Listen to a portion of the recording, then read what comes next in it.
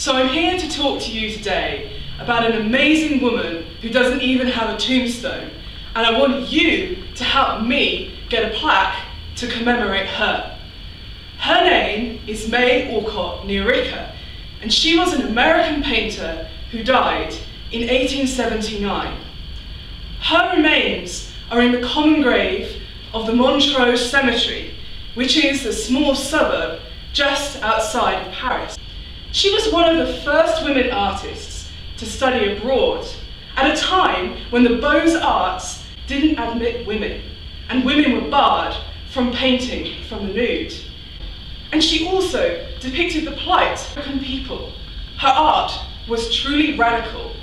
But if you go to the Montrose Cemetery today, you won't even know that she's there.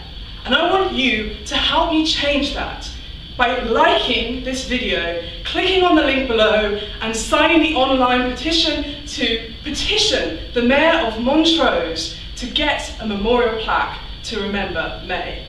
So who is May? The name May Alcott Nyirika probably sounds familiar to you already. She is the youngest sister of Louisa May Alcott, the author of the iconic young adult classic, Little Women. You may think of her as the bratty little sister Amy, who burns her sister Jo's manuscript of short stories. But May is so much more than that.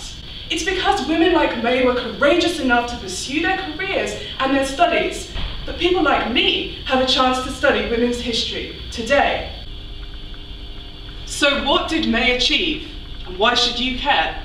She wrote a manual, Studying Art Abroad, to help other young women who wanted to study in Paris.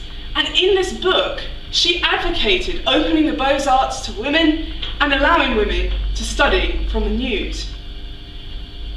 May's paintings also advocated for the rights of enslaved African peoples. Her most famous painting, La Négresse, was exhibited at the Paris Salon at the year of her death in 1879. The Paris Salon was the most prestigious exhibition in the whole of the country, perhaps even in the world. And at this time, women were underrepresented there. And so it's a remarkable achievement that May managed to exhibit a painting depicting the humanity of an enslaved woman. So with all of these amazing achievements, why doesn't May have a tombstone where she's buried? She died of postpartum meningitis in 1879, and she was buried in Montrose because that's where she was living at the time.